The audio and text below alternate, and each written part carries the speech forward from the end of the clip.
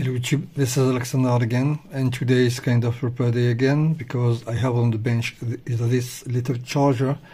As you can see, this is a Black Decker charger and its status is non-working, and it has the ability to charge two different batteries like 6 volt and 12 volt according to the position of the switch.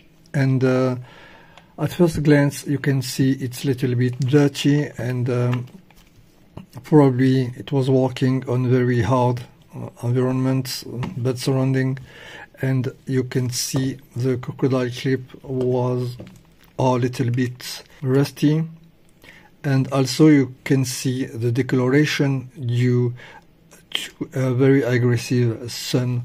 So I think this charger has a very harsh day. So if we connect it, we want to see if there is any hint of consumption on it. It can demonstrate if there is a fuse disconnected inside. So okay, we have seen a red light here, and this is the proof then there is a charger, capacitor charging on it. So, but it's not working, no sign of life. And of course, if I put a battery on it,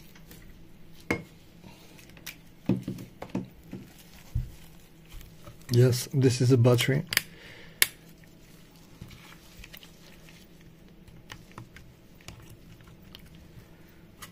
Absolutely nothing.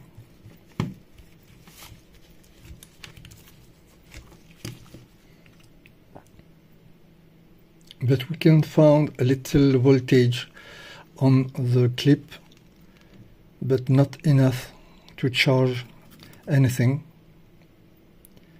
Okay, let's dismount it and see what there is inside.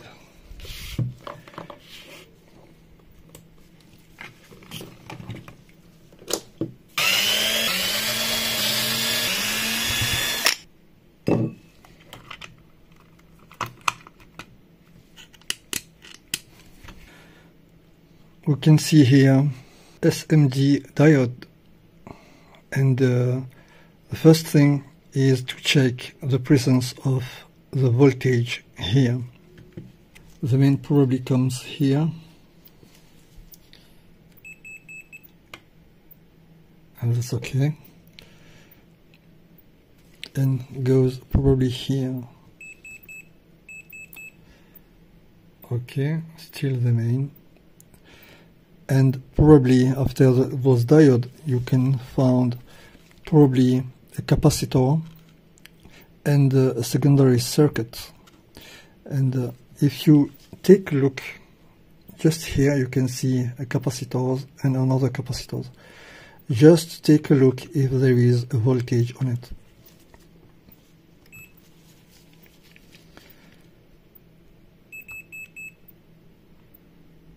Okay. And the other one,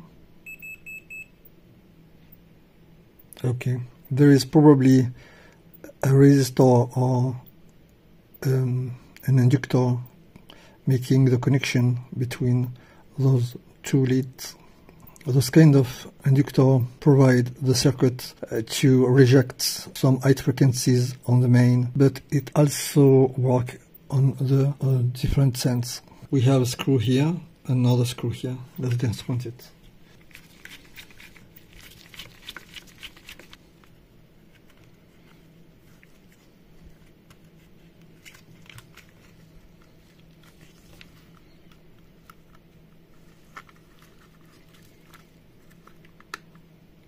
Okay, I see a big diode on the back here. It will be a good thing to test it. Okay, the diode is correct. So let's test this transistor just quickly to be sure there is not a short on it. Okay, apparently there is a voltage somewhere. Okay, that's okay. Okay, not short. So if we take a look here, you can see a bridge capacitor. According to the visual of these capacitors, it's not a good thing. Okay, and they are those one. Be very careful when you test some component, because you can make a mistake confounding some joint with another. It can be dangerous for your equipment and for your device you try to repair. 3 is okay. So first, so it's a very bad ESR according the value of this capacitor, which is quite high because it's double. They are double, not one single. And if you look the value in it, it's about 60 volts and 1000 microfarad. Let's test those main capacitors. Of course, be sure they are discharged.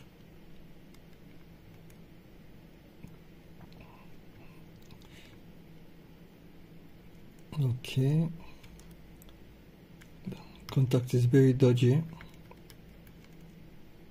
Okay, and we have the same value. Okay, okay, we have another capacitors here, which is just here.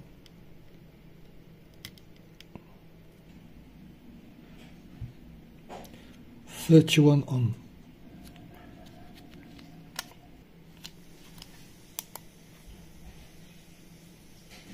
Okay, it doesn't want to measure it. Very bad ESR.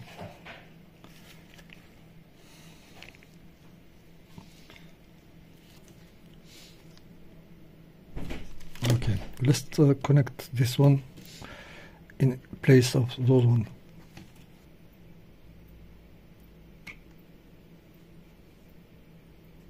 Still no voltage.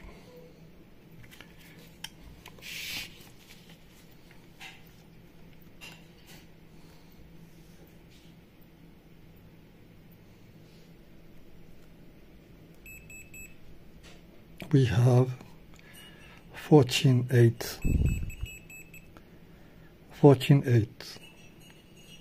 Okay, the replacement of this capacitor seems to be enough, I think, because very little capacitor have also very low ESR.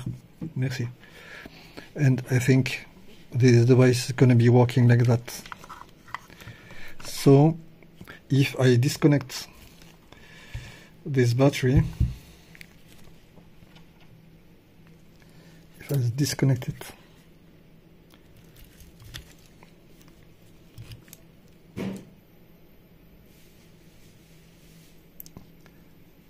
still flashing.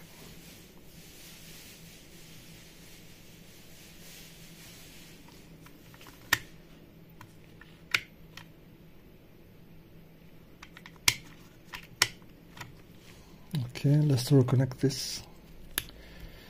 Okay, it's flashing. Okay. Okay, this is the wrong polarity detection. Let's try.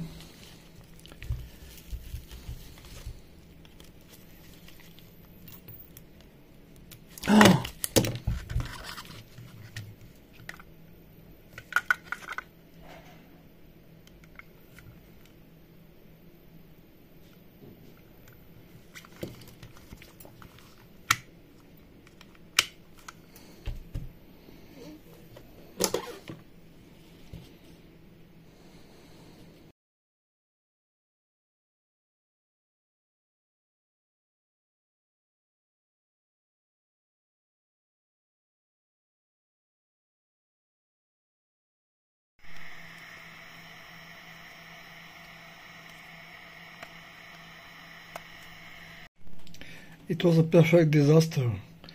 So when I tried to make the inverted polarities to see the protection didn't work actually, and some components exploded. So the diode you can see here was a kind of transistor. I absolutely don't have any information about that transistor, because when it exploded, the writing on it was not readable. So after changing this diode, also I had another component destroyed just here, and of course, because it was completely destroyed, I have no information about that.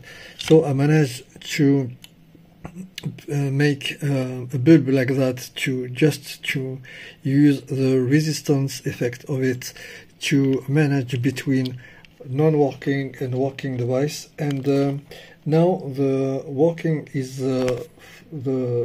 device is working just when the battery is fully charged.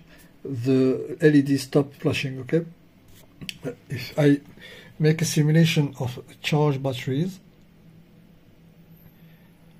like this, okay, this is equivalent to charged batteries. The LED stop flashing, and if I disconnect the lead simulation, it retake the process of charging, and here we can see a current of charge very low, because the battery is fully charged at 400 milliamp. So okay, for this time it was a disaster, because I think I was too much curious, and sometimes when you want to be too much curious, it doesn't work. So it was Alexander again for this beautiful fail, and until see you soon.